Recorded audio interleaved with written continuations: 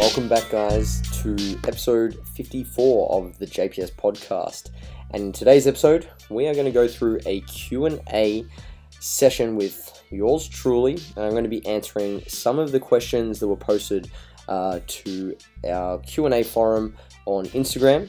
And I've categorized these questions into nutrition, training, and career related questions. And I'm going to be running through my answers to those.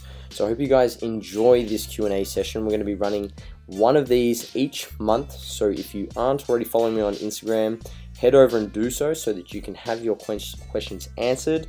Follow me at JPS, SCHEPIS_JPS. You can post your questions and I'll answer them for you here. So before we get into things, a few shameless plugs. First up, the online mentorship course is fast approaching and is open for enrollment. So if you guys haven't heard, I have designed a 12-week course for coaches and self-coaches to help take their knowledge and understanding of the science and practice of getting results to a whole new level.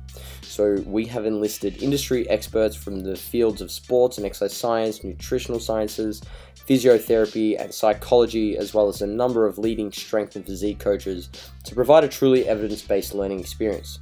The course contains 12 modules with over 40 presentations from the likes of Mike Israetel, James Krieger, Danny Lennon, Brian Miner, Steve Hall, and yours truly.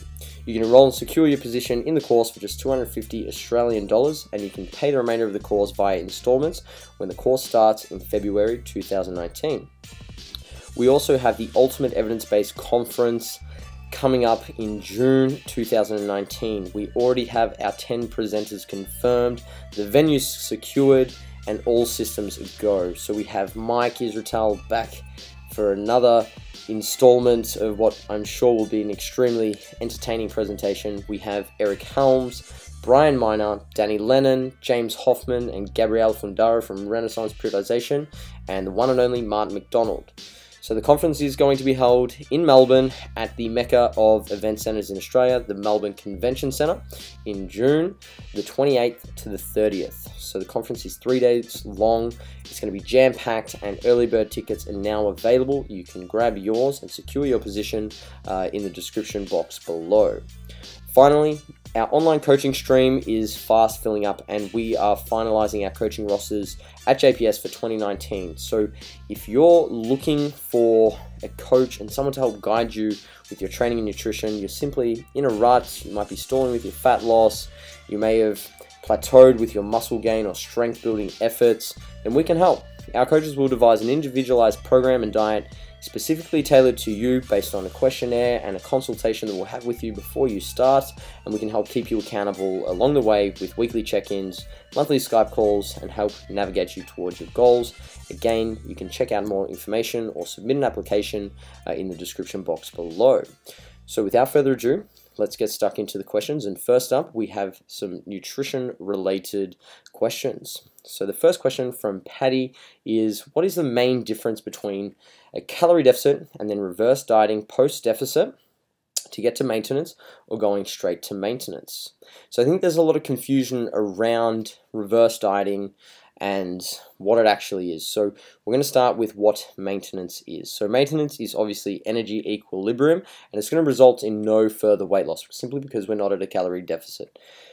Now, maintenance calories is a highly dynamic and moving target. It's not going to be the same every day. For example, you might have a day where you rack up 15,000 steps, you're going to expend a lot more energy, and then you might have days where you only have 5,000 steps and you're going to have significantly lower maintenance calories. Now, although that is true, we can estimate our maintenance calories based on our rate of loss and things like that. We can use calculators or simply just tracking our intake. But a reverse diet, we need to remember that as we reverse diet, we're still at a calorie deficit. We're not at maintenance. So we're going to see further weight loss. We're just slowing down that rate of loss.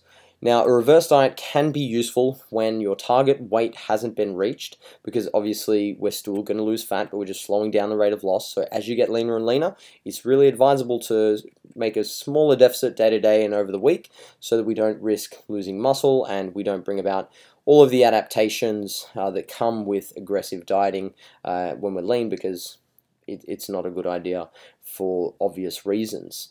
Obviously, the increase in calorie intake has a number of benefits as we start to stepwise increase our calorie intake out of the deficit, because it's going to fill out glycogen, which can improve performance. Will obviously some increase in our needs. Our hunger will decrease, mood will improve, all of these sorts of things, which is really, really beneficial for anyone, really. And most importantly, if we reverse out of a deficit, we can still lose weight, obviously, but we can also minimize the post-diet rebound or blowouts. And this is really important. So something I like to do with a lot of my clients is we'll set a 10-week dieting phase. The first 5 weeks might be pretty assertive and aggressive with a larger deficit. And after that 5 weeks, once they've bought in to me, they're consistent, they're motivated with the results they're getting, I will start to increase their calorie intake and reverse them out. They're still going to be at a deficit. We just slow down that rate of loss, and this has a number of benefits and can often lead to even more weight loss if they're holding water, because we know that increasing calories, reducing the size of the deficit will lower stress, and we know that carbohydrates have a somewhat therapeutic effect on cortisol, which can allow for any retained water to subside, and we start to look visually better, which is extremely important. So neither is better or worse. I think definitely if you've reached your target weight, then go straight to maintenance. But if you're not quite there yet, reverse dieting out is definitely something I would recommend trialing. You've got to do it with the right type of clientele, provided that they're adhering and they're not really, really fatigued from the diet. Because again, when you reverse, you're still at a deficit, and it's only going to prolong the dieting phase. But a great question, Patty, and I hope I answered that one for you. Second question: constant low versus high days, week by week, to maintain weight. And again, this was from Patty. And what she's referring to here is when we're trying to maintain, should we have days where we have lower calorie intakes and higher calorie intakes? And I think there's a few factors that should influence how we structure our weekly calorie intake and how we distribute that intake across each day. And number one is personal preference and lifestyle. So some individuals will prefer undulating intakes, or they're going to have days where they prefer to eat more food, or they're simply going to be exposed to more food, such as on the weekends. And it might be really useful to have higher calorie intakes on those days and potentially at a deficit 1 or 2 days during the week, because they're going to adhere, and it's just going to make things a little more enjoyable for them. The second thing to consider is somebody's lifestyle. So a lot of people will require a set number of days with pretty consistent intake, simply because they don't want to be thinking about changing their intake or having to worry about micromanaging their food or making too many adjustments because they've got so many other things going on in their life.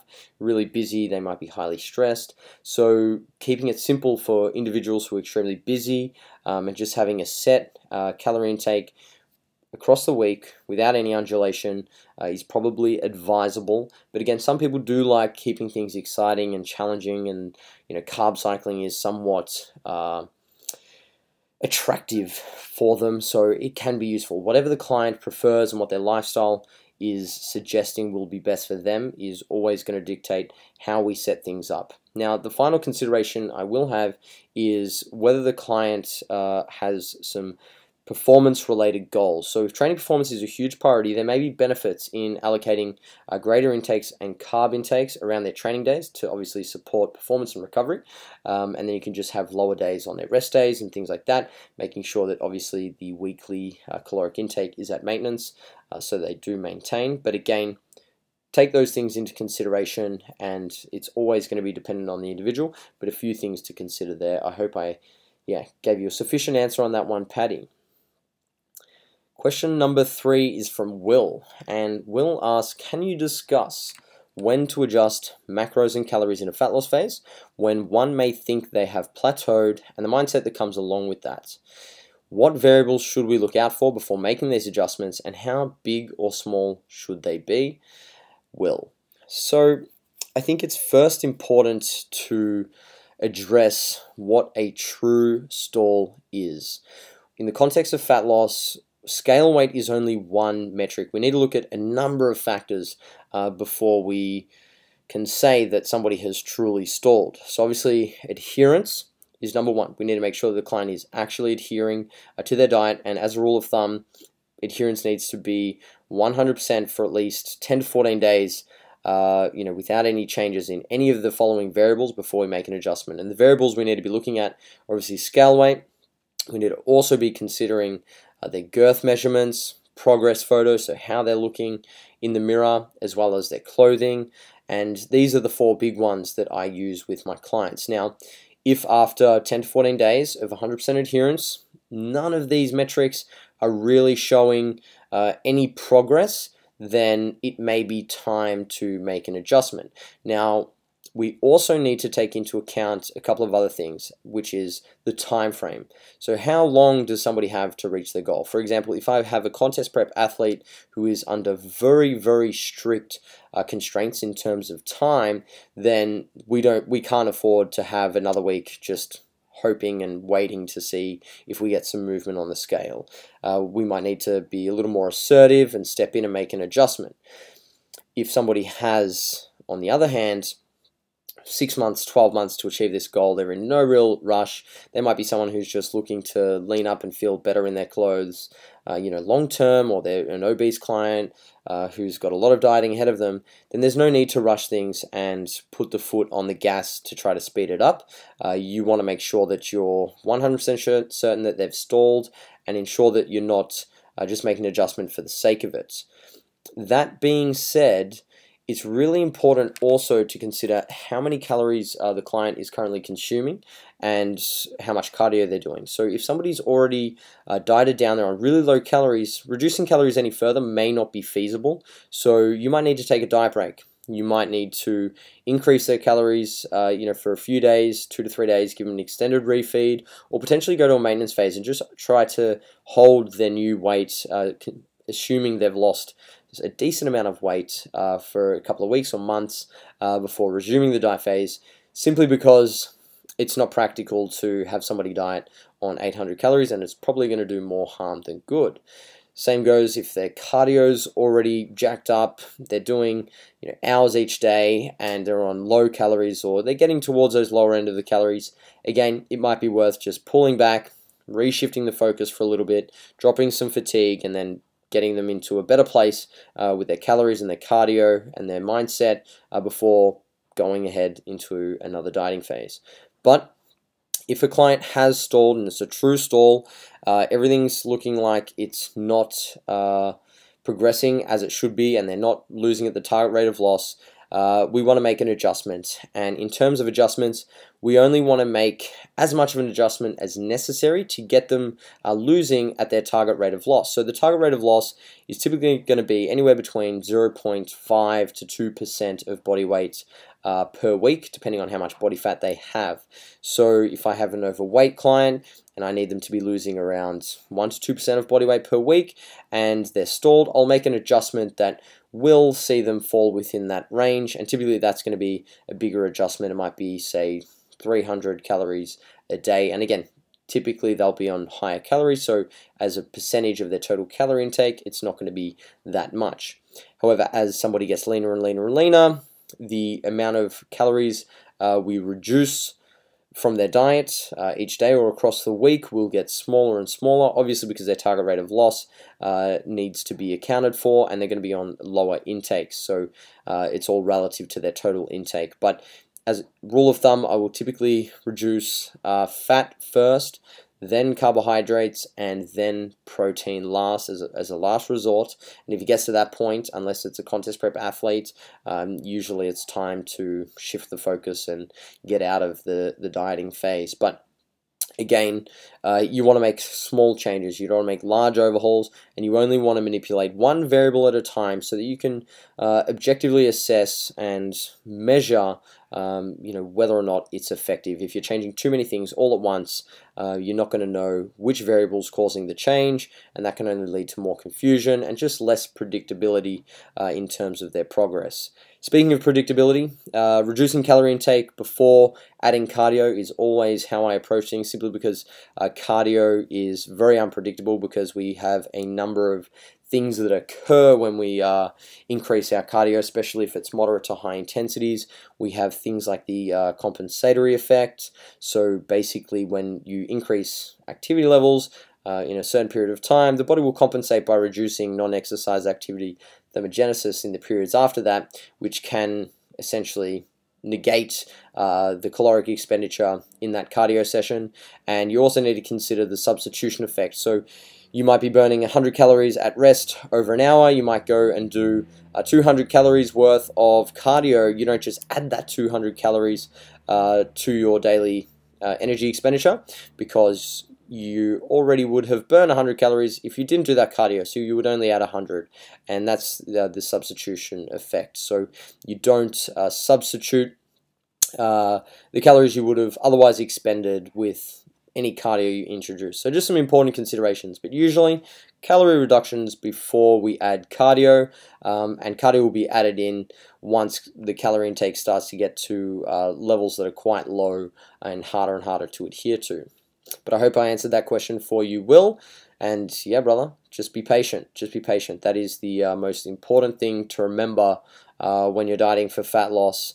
You have to make sure that your expectations align with what's going to be realistic and sustainable given your goals.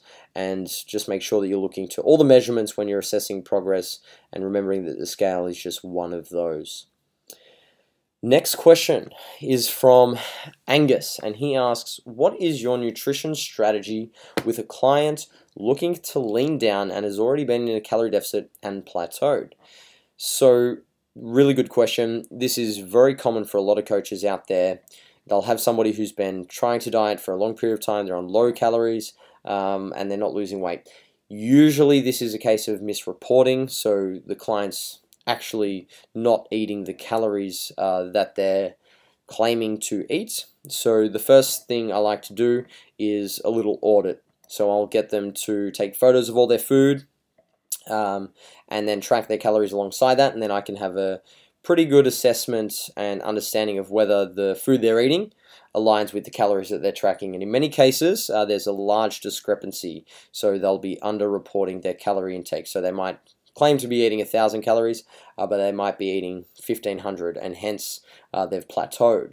So the first thing is to educate them as to what energy balance is, how many calories are in the food that they're eating, how to track appropriately, and from there we can start to make an assessment as to whether or not we continue the diet or potentially reverse diet, so increase their calories in a stepwise manner, so week to week, depending on how much weight they're gaining, maintaining, or losing, or just try and find their maintenance calories immediately, so with a bigger increase in their calories straight away. But again, this takes quite a bit of buy-in, and when somebody hires you, they want results initially, which can be a very difficult process to go through as a coach, because you have somebody who's expecting results, they're paying you to get them results and get them leaner and to lose weight, and you're trying to tell them something that's completely contrary to what they're hiring you for. But at the end of the day, there's no point flogging a dead horse. And if somebody is already dieted down, they're very fatigued, they're plateaued, mentally burnt out from dieting, you may need to advise them to eat more food, and just highlight the importance of having a long-term perspective when it comes to nutrition. Recognizing that dieting is something we do for life, and if we want to, achieve our goal, our physiques and healthy and aesthetic-looking body composition, then we need to really broaden our horizons and be open to the idea of eating more food at certain points in time, because it makes sure that we can diet properly in those times where we dedicate specific periods to creating an energy deficit and getting leaner. But again, you need to consider the resistance the client has when that you propose this idea to them versus how receptive they are. And if somebody's receptive to it, then go for it straight away. Don't think twice. Get their calories up and get them to a point where they're healthy, they're feeling good, and they're motivated to diet again. Hunger's low, strength's through the roof, all that kind of stuff. But if they're resistant, you might need to work around that and try to tippy toe around things a little bit. But I hope I answered that one for you, Angus. Next question from Nick. How do we maximize Gen Pop clients' buy-in with regards to diets? I really struggle to have clients fully commit to changing their diet. So this is a really good question. A lot of general population clients are very, very difficult at the onset to help in terms of their nutrition, simply because they often have a very misguided understanding of what constitutes good, quote-unquote, nutrition. So the first point of call with a lot of my clients is to educate them. And most importantly, we need to recognize and respect that all of our clients are going to come to us with a very unique set of values, beliefs, and attitudes. And what they value, what they believe in, and their attitude towards nutrition is largely going to influence what they're motivated to do and what they're not motivated to do. And this has a downstream effect on their behavior, which in turn creates habituation. So I really like to strip things back, find out what this person values. What do they care about? Do they actually care about getting lean? Because if they don't value having a six-pack, there's no point in trying to help them get a six-pack. It's simply not something that's going to motivate them. They're not going to change their behaviors accordingly. However, if they do value, dieting down and getting a six-pack, or they value a certain, measurement or whatever the case may be, then I need to assess what their beliefs are. So, what do they actually believe to be true about nutrition now? And this is very much like connecting dots. So, you'll have a lot of clients who will connect the dots of carbs and weight gain. So, you need to erase that. You need to get out your whiteboard marker, erase that line, and connect carbs to energy, and then energy to calorie deficit, calorie surplus, and then calorie surplus to weight gain, and so on and so forth. And this can be really useful, and I often get my clients in front of a whiteboard and I'll explain this to them, so they then have a better understanding of what it is they need to do, and then I need to teach them the skills and the tools they need to employ daily and weekly, and the behaviors that they need to perform so that they can achieve their goals. So it's really multifaceted, very complex. And when we talk about behavior modification, in respect to buy-in, it's very hard to get people to do things that they're not motivated to do, which is quite common. So we need to make sure that we give them appropriate rewards. Obviously, there's a lot of delayed gratification involved in achieving, your goal physique and losing weight, things like this. But you need to make sure that you give your clients the feedback and positive, assurance once they have, achieved a little milestone and things like that. And you also need to think about some of the constraints, both the environmental as well as the psychological constraints that can inhibit their ability to perform a certain behavior. So again, addressing their home environment, their work environment, and just their mindset in general is really, really important. And finally, with respect to behaviors, you need to make sure that the person has the skill and the education to perform the behavior. So telling somebody to track calories or to follow a meal plan or to cook certain meals, if they don't have the skills to do so, is going to be really, really difficult. So we need to make sure that we address that and pick it apart, make sure that the person knows what they need to do and why, but then also how to do it and guide them along the way. So man, buy-in's a very, very difficult thing, highly individual dependent. But again, you need to make sure that the person's goals align with what they value, and setting goals is really important. So making sure that they're SMART goals, everyone knows what this is, but also making sure they're meaningful, because this will be something that the person values, which means they're much more likely to be motivated to do that. So I hope that answered that, Nick, but great question, man. Question number 6. Is eating a maintenance calories on rest days during a bulk a smart way to minimize fat gain, or are you cutting yourself short on gains? So this is a really good question. Again, similar to the previous question, whether or not you should have high or low days. But again, what's most important for muscle gain and bulking is we want to be building muscle, and the most potent stimulus for muscle growth is resistance training. The diet simply attenuates all the physiological changes that we stimulate in resistance training. So your calorie intake needs to be at minimum, maintenance, and a small surplus is usually advisable. And how you allocate the calories across the week is going to make too much difference, provided you're at a net surplus over the week. But again, it will reduce the magnitude of the calorie surplus and thus minimize the rate of gain, which in my opinion is not an issue, and it's very much down to the individual's preference, whether or not they're likely to gain fat, or they are predisposed to gaining more muscle than fat, in which case I'd probably more on the side of an assertive surplus if there's somebody who they're genetically a little more gifted, going to build a little bit more muscle a bit easier than somebody who's going to gain a little bit more fat and have a harder time building muscle. It might be wise to have maintenance days on their rest days for sure. But again, just ensure that their rate of gain is consistent and quantifiable. Having high and low days in a gaining phase can make the scale weight measurements a little messy because we get transient changes in gut mass, glycogen stores, and things like that. But it's really up to the individual what they prefer, and how quickly they need to be gaining, based on their level of advancement, genetics, and things like that. So for sure, you can simply reduce the size of the surplus across the week to ensure total calories are the same. It will level out in the long run, but more often than not, simple is better. Now on to the training related questions, and really good one here. First up is from Nairi, one of our coaches at JPS. When will your biceps be half as big as mine? Screw you, Nairi. I'm just going to take out all your direct arm work from your program now, so I hope you're happy. And in all seriousness, Stephen asked a really good question. He's doing multiple sets with the same weight and reps effective enough for hypertrophy.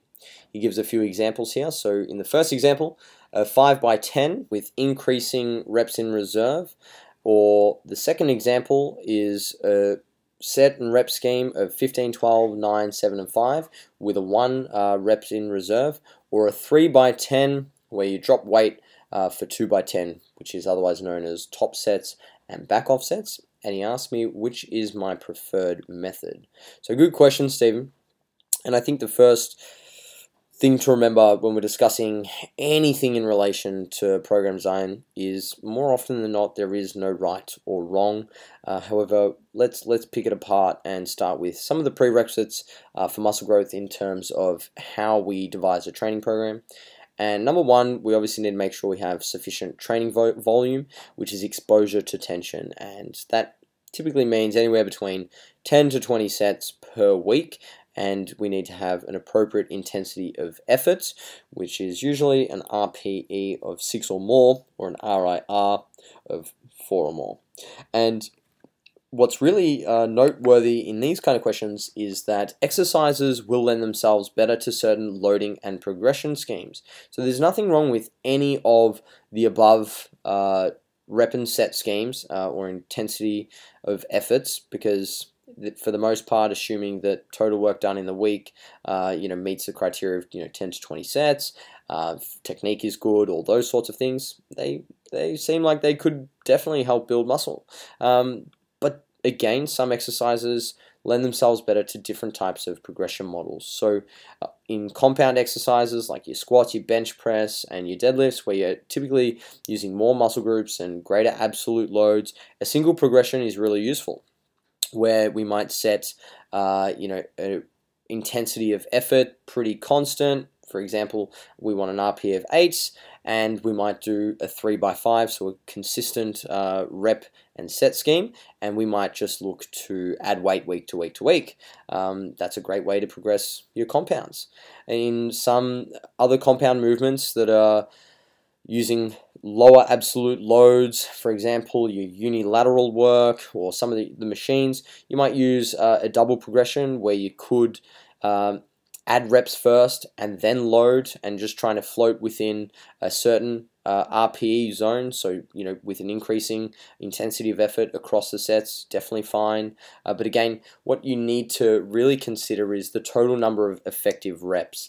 And effective reps by definition is, the reps where you're exerting the most amount of force, recruiting the high threshold motor units. So typically when you're getting towards an RPE of 5 or more, And if you contextualize training in that sense, having your RPEs go from a 7 to a 9 is simply going to accumulate less effective reps than you would have otherwise achieved if you had the intensity of effort constant. So for example, you had an RPE of 9 across 5 sets, while you might get 4 effective reps per set, which is going to be 20 effective reps in total, versus if you went from an RPE of 7, 8, 9, you're only getting, I don't know the maths, I'm not very good at maths, but you're getting what, 2, 2, 3, 3, so 4, 10, and then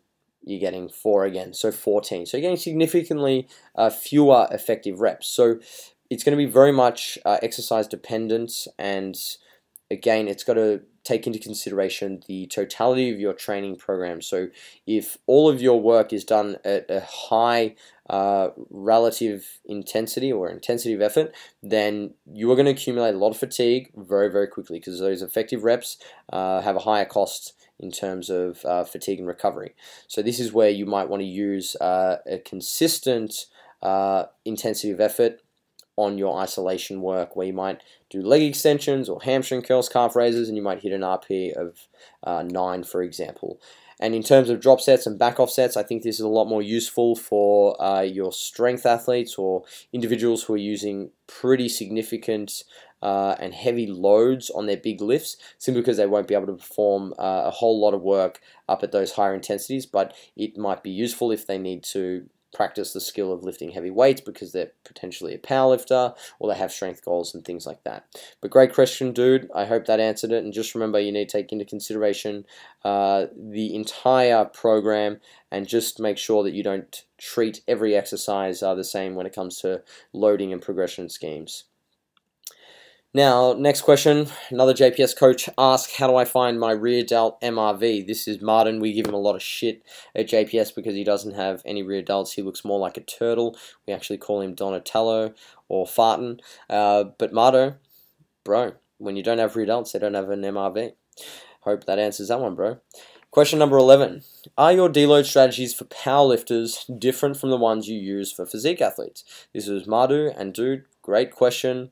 Again, we're going to start with the broad strokes and the principle of fatigue management. So the goal of a deload is to manage fatigue. Many ways you can do this. You can take more rest days, you can drop volume, intensity, there's a whole bunch of things. But again, we just want to manage fatigue to make sure that we maintain fitness and therefore dissipate the fatigue that could potentially interrupt training, so that we can resume and continue making progress onwards and upwards in the coming mesocycle. Now, the primary contributor to fatigue is volume, and also remembering that not all volume is created equally. So some exercises are going to be a little bit more fatiguing than others. For example, if you've been squatting 5x5 at like 85%, for example, that's a hell of a lot more fatiguing than 5x10 on a leg extension. So we need to consider that also when we're looking to manipulate fatigue. However, I prefer measuring volume as number of hard-working sets per week, just because it's easy and it standardizes things across the board. And there are typically 3 ways that we can manage fatigue, and one is to be proactive. So that is to plan in our deloads every, say, 4 to 5 weeks. You might have 4 up, 1 down paradigm. You might have 5 to 1, whatever the case may be, but it's planned in. Now, the drawbacks of this are that it's pretty hard to predict when somebody's going to be fatigued, and it doesn't give you much room if somebody's making consistent progress and you just deload for the sake of it. You could be wasting time. On the flip side, you have reactive deloads where you plan the microcycle, or you just train week to week and keep progressing until you can start to see your performance decrease. So that is, your bar speed slows down. You're simply unable to lift the weights which you were last week, and you're feeling beat up, you're not motivated, and your fatigue has exceeded your fitness, which means that you can no longer perform at your current programmed levels, and this is otherwise known as overreaching. So reactive deloads are something I use with my physique athletes, and with my powerlifters, I'm a little bit more proactive. Now, a third way that we can manage fatigue is auto-regulation, and simply adjusting loads and volumes based on the individual's preparedness and readiness to train. But again, that's a little bit more advanced and nuanced and outside the context of this question. So to answer your question, with my powerlifters, I'm always going to be proactive but open-minded to adjusting as I need, simply because with a powerlifter, we have time constraints that are going to dictate when we need to maximize performance. So what I mean by that is, if I have a powerlifter competing in 12 weeks time, I know that on that day they need to be peaked with maximal fitness, minimal fatigue, so they can express performance. And if you want to look into this concept a little further, it's called the fitness and fatigue model. So basically, as we train, we get fitter, but as we get fitter, we also accumulate fatigue. And there will come a point where your fitness and your fatigue meet, and that's where your performance will start to decline and you need to deload. So it's really important for powerlifters to manage the accrual of fatigue and ensuring that they hold fitness on that specific day, so they can perform at their best and put up a good total.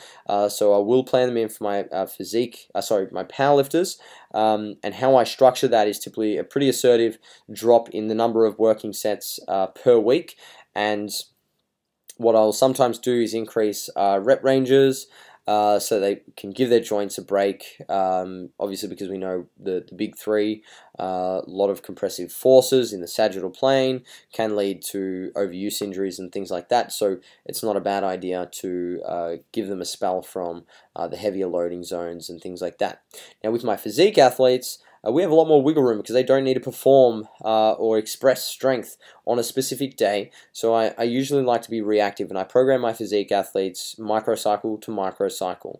And when we deload, is going to be movement and muscle group dependent. For example, if I have a client and their upper body movements or their chest press and their chest work is absolutely flying, but they start to become a little bit overreached, or things slow down with their lower body, there's no point in deloading their upper body, in my opinion, which is why I'll be reactive and use a little more of a nuanced approach than simply taking a whole week off training. But again, the approach is the same. Pretty assertive reduction in training volume and tapering down intensity across the week. So for both, usually cutting volume by 40 to 50% for the whole week, and then I'll taper intensity down anywhere 10 to 30% across the week. And this is all exercise dependent. And with my physique athletes, as I said, highly dependent on whether or not they're progressing in other areas, because we have a lot more wiggle room. We don't need to perform on a given day. But regardless, deloads every 4 to 8 weeks for intermediates and advanced athletes is a sensible idea to ensure burnout, injury, and plateaus are avoided, and your longevity in lifting is maximized. So I hope I answered that one for you, dude. VJ also asks, when designing a training plan and adding compound movements like squats, deads, chest and shoulder press, how do we allocate volume? Good question, simple answer. Accrue the volume for each movement based on whatever the prime mover is. So the primary muscle group contributing to that movement. So for example, in the squats, I would attribute that volume to the quads, not the hamstrings, not the glutes, not the calves, not the core, the quads. Bench press is the chest. Overhead press is the duds. So there's no need to micromanage, synergist muscle groups or anything like that. Keep it simple, stupid. Prime movers is where the volume goes. VJ also asks, when changing or modifying the training program, adding more volume, should we do it for an exercise or muscle where we are not able to progress, or should we change other muscles as well? So firstly, don't just add volume for the sake of adding volume. Only add volume if you are recovered, you have time, and your progress has stalled, and there are no other confounding variables. So it's not technical, it's not a lifestyle or recovery issue. It's simply, you're not getting enough work in to lead to a large adaptation, because the more volume we do, the larger the magnitude of adaptation. So sometimes we need to add more volume to get a bigger adaptation so that our fitness increases and we can continue to overload our training. Because remember, we shouldn't overload our training for the sake of it. The adaptations we make are the reason that we have to overload our training. And Brian Miner has a really good quote on that, but I can't remember it for the life of me.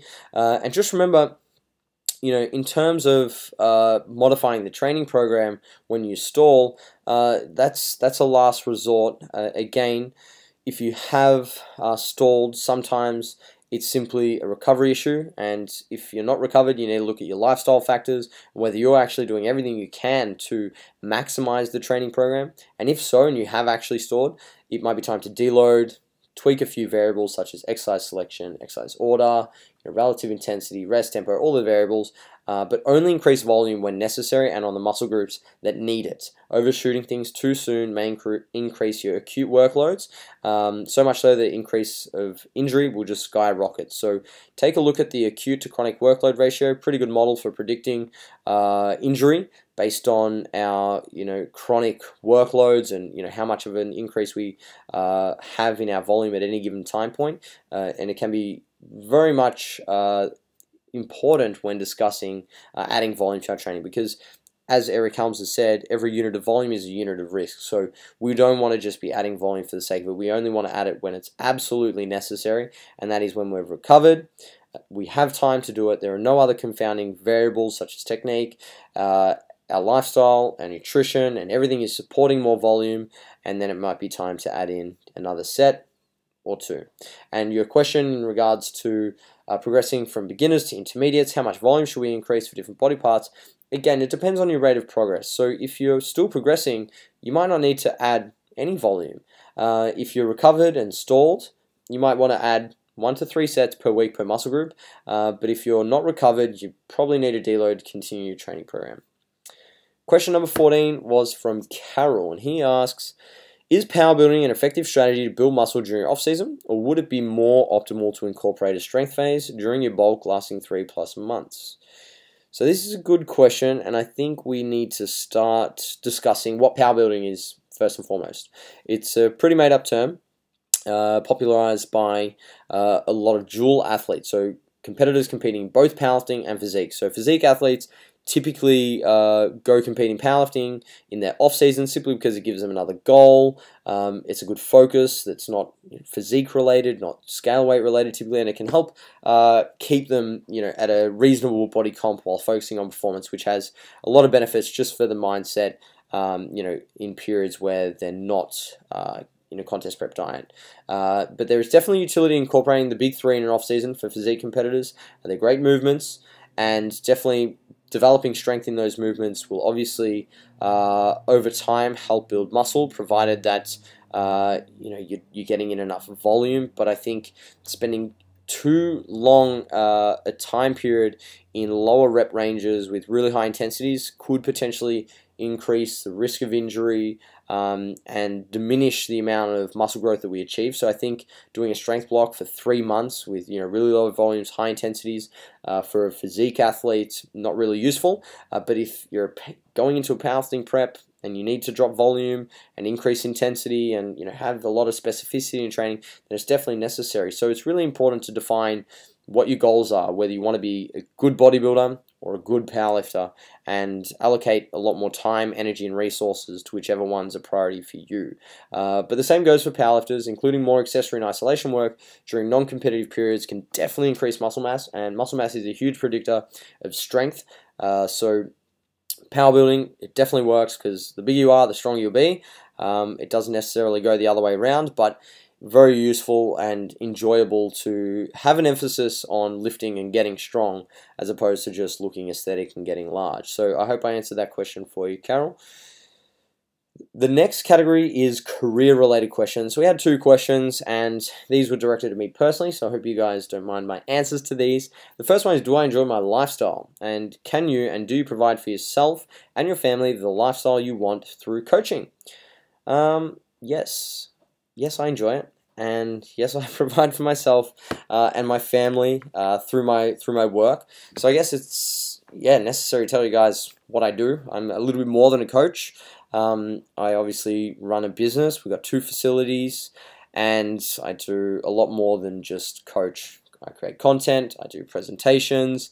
My job's pretty diverse, but I really love it. It's very flexible. My clients are freaking awesome. They're absolute legends. They understand my situation, in part because I communicate to them and I outline my expectations and what they can expect from me, which means that they're pretty accommodating and pliable in terms of working around my manic lifestyle, whether I'm traveling for competitions or my kids are sick and things like that, which gives me a lot of flexibility in the hours and the days that I work, which is pretty cool, and I'm very fortunate for that.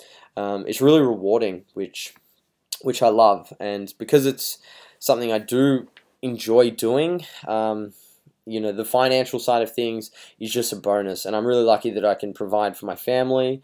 We just got a house, I own a couple of properties, I put food on the table, kids go to daycare, so I guess you could say that I have successfully made a career out of coaching and can provide for the people near and dear to me, which is awesome. So for sure. But some of the cons and the drawbacks of my job are that it's really time consuming, long days, early mornings, late nights, and you can't ever really switch off.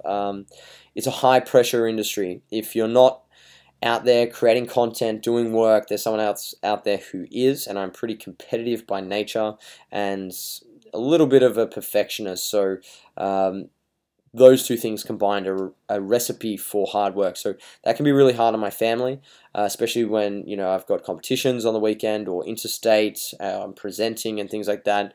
I'll gladly work until I'm black and blue in the face, which has its benefits to the business, and in terms of being able to provide for my family.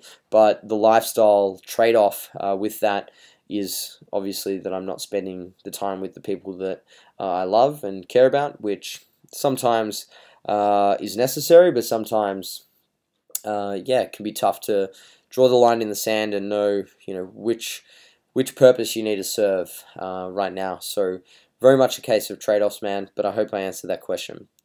Second question, also from Dylan: advice for new prep coaches or PTs, and what mistakes to avoid whilst building a business and already working full-time with a family.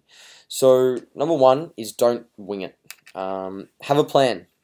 Budget. How much money do you need to make to uphold your responsibilities to your family, and determine how many clients you need before you're going to be in a position to transition full-time, and find the line where you know that this is the minimum amount of money that I can make, and this is obviously the maximum that I'll need to be able to achieve the lifestyle that I want. But yeah, you really need to plan it out and make sure that you have a good understanding of your financial situation before you transition into coaching full-time. The second thing is, don't expect it to happen overnight. You need a whole ass, and you have to work hard and long to build your business, your brand, before you make the leap. So expect some late nights, some early mornings. You're definitely going to have to work around your current job, your family. It's going to be a really tough ask, man, but I think it's possible. I've seen a lot of coaches do it, and for sure, if you have the support from those around you, and they understand and they're rooting for you, then you'll be able to make it happen. And the final thing is, don't specialize too early. So if you want to work with physique athletes, that's a good goal to have, but start broad and ensure you open your coaching slots to anyone who's willing to pay. So if you just want to work with physique athletes, that's a very small portion of the market. And if you don't have an already established name and you're not somebody who has multiple athletes knocking on your door to start, you're going to be up shit creek without a paddle and really struggle initially, which is only going to make things harder. So generalize first, work with anyone and everyone, be willing to do free work, start putting your name out there, on your social media. Your branding is really important. You got to walk the walk, talk the talk, all those sorts of things. And then once you've established yourself, you can slowly start to hone in on your target demographic and avatar and that niche that you want to be working with. And you can be a little bit more fussy with who you work with. So that's all the questions that we have for this week. Guys, I really hope my first shot at this Q&A was a success. If it was, make sure you like the video. Love for you to share it with your friends and family or anyone you think might find use in some of the topics discussed and the answers given. And as always, peace, love, and bicep curls. I'll speak to you all next time.